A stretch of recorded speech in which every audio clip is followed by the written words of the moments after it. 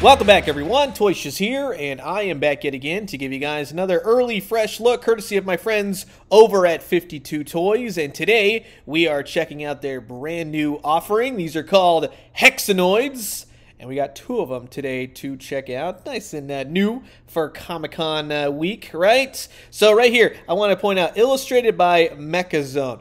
Fantastic illustrations on this box. That I love. Makes it from He-Man to these things, like hand-drawn anything on top of toy boxes is just fantastic. So really cool to see HEXANOID up there in the corner. This guy's name is, of course, OMEX. He's the purple and green guy. And on the back, you get to see all the different photos. Everything is in different languages, right? So I can't help you out with that too much. But it's a nice layout nonetheless. You got a little bit of bio, get to show you all the different parts and pieces, all the accessories, and yeah, overall, it's a nice presentation. And I like that the cards just go together like that. That's really cool, right? So, on the other hand, we've got UNUS, and this guy is the red and green guy, basically. So you got the purple and green, you got the red and green. Really, again, the artwork, the illustrations on this by Mechazone, A-OK, #1, that's for sure. And again, same thing on the back, just that the card is kind of flipped so that they can hook together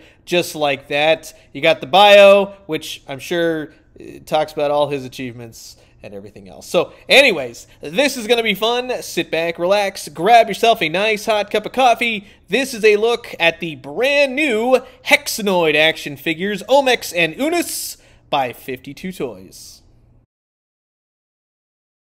And, of course, while I got you guys here, I just want to say thanks so much for always checking out my YouTube videos. If you haven't already, please do consider subscribing. Old Toys, New Toys, daily news updates. I guarantee you'll find something here that you like. Now, in looking at these two figures, that's very cool. Comes with a weapon, comes with extra hands, and a whole heck of a lot of articulation. Speaking of the hands, you got punching hands and weapon-holding hands, and I really like this hand. It's just kind of like an outstretched hand, right? He's going for a cup of coffee, something like that. The blaster is very science fiction-y. Very cool right there. You got a little handle. You have some paint, some nice teal, silvery kind of paint. That's actually kind of cool for the blaster itself. And then you've got this guy. And he's pretty darn cool. So these are going to be more in the realm of the 3 3/4 inch, borderline 4 inch, right? It's got a peg hole on only one of the foots, but yeah, that works for me. And the paint overall is very crisp. He's very biomechanical. He's got lots of little sculpted details every which way. And really, it's just a fun-looking robot character, right? Or automaton, or whatever you want to call him. But yeah, very cool. And really, what this does remind me of, Star Wars, G.I. Joe, all that aside, the Micronauts, right? You've got various clear elements to the sculpt, especially in the head right here, which you do get a heck of a lot of movement out of that. That's fairly cool. And the neck moves with you. The head is a separate piece. So yeah, you can go up, down, left, right, look up, all that kind of stuff. Right here at the shoulders, the arms, they go all the way up, no problemo. And I like the little shoulder pads right there. They move with you. You got bicep swivel, you've got single jointed elbows, and of course the hand will rock to and fro, and it's really easy to swap out the hands. Here's the fisted hand, and yeah, we'll go back to the weapon holding hand. That way you can see how well he holds his weapon. And I'm glad that you at least get something for this guy, right? The hands are cool. Maybe an extra head, that would have been awesome, but it does feel like a complete package. You got a weapon, a couple extra hands, and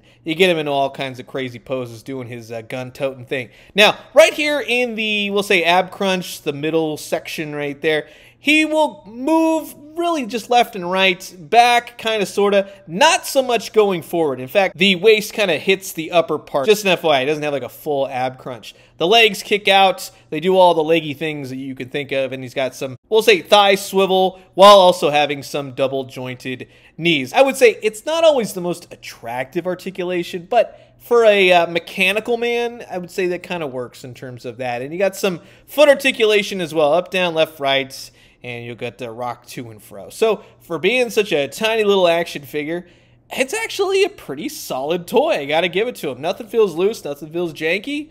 Overall, it's a pretty solid home run. And then you have UNUS,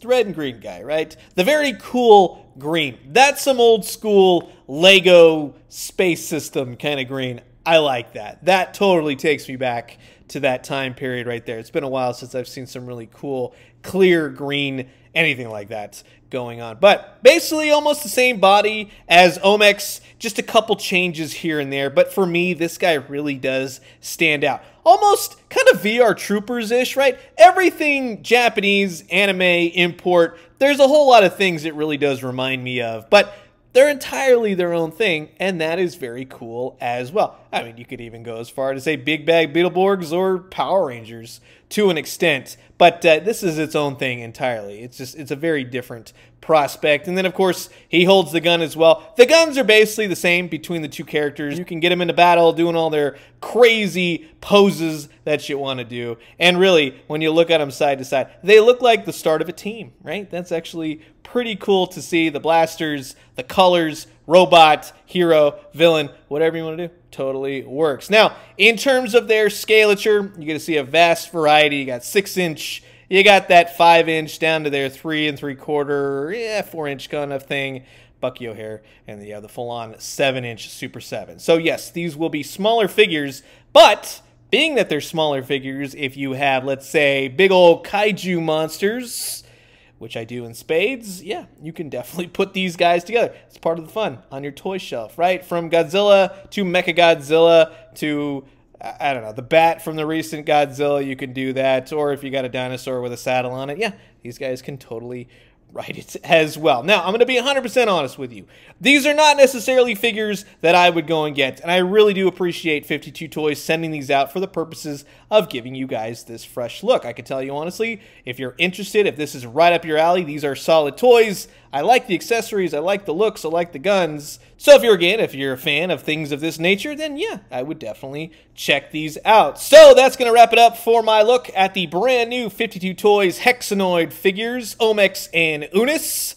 And of course, you've heard my thoughts, and now I'm curious to know yours. Comment below, let me know. Let's talk everything Hexanoids. And again, thank you to 52 Toys for sending these over to give you guys this early fresh look. If you are interested, I will put the link down in the description below, and that way you can check them out for yourselves. So, I'm going to leave you guys with that. As always, drink some great coffee, eat some great food, but most importantly, remember, we got lots more coming for San Diego Comic-Con, including some really cool TMNT Transformer-ish type bots from 52 Toys. Stay tuned for that. And when you do, let me know what you found. I'll talk to you guys soon. Adios.